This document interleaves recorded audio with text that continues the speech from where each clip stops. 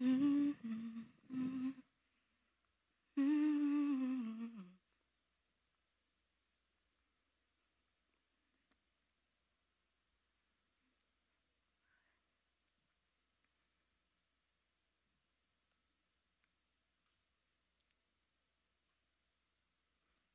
sweetheart. Hi, Mama. Sweetheart, I haven't seen you in so long. You've got to do better about coming around to visit. I know. I'm sorry. I'm trying. Oh, it's okay. I know you kids are busy. You doing okay, Mama? Me? I'm doing great. Don't worry about me. So, how's Parker? He's good. You know, he asked about you. He wants you to know he's praying for you. That's sweet. You tell him thank you.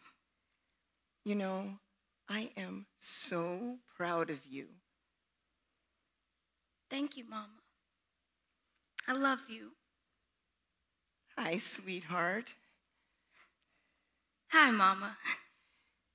Where have you been? I haven't seen you in so long. You know, you've got to do better about coming around to visit. I will. I promise.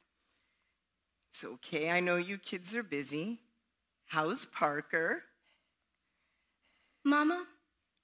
Yes, sweetheart. Let's do your poem. You know, the moment I knew my life had changed? You still remember it, don't you? I love to hear it. The moment I knew my life had changed. I could never forget that. Go on. It was not until later that I knew, that I recognized the moment for what it was. My life before, a gray landscape, shapeless and misty. My life after, flowering, full and leafy as cherry trees that only today have torn into bloom. Imagine my cousin at 19, tall, slender. She worked in New York City, and for my 13th birthday, she took me to New York. We ate at the Russian tea room while I was uncertain about which fork to use, intimidated by the women in their hats and furs, by the waiters who watched as I struggled with the huge hunk of bread in the center of the onion soup. When we were ready to leave, I tried to give the tip back to my cousin. I thought she had forgotten it, but she said, "No, that's for the waiter." On 57th Street, a man in a camel coat bumped into me, just rushed on by.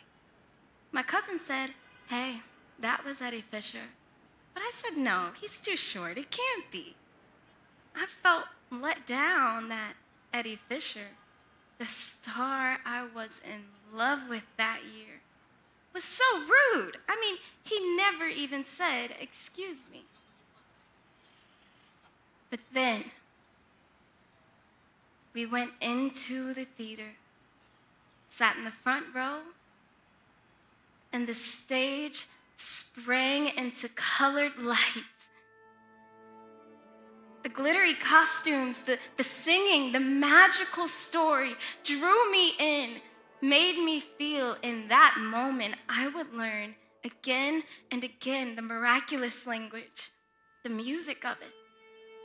My life, turning away from that constricted world of the 19th Street tenement, formed a line almost perpendicular to that old life.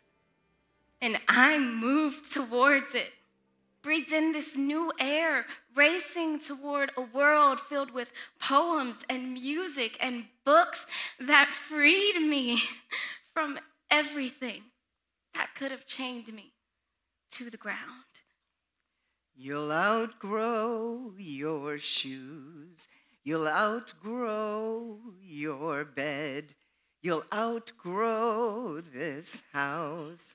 Just don't forget when you're all grown up, but you don't feel that way. You're still gonna be my baby. Even when you're my age,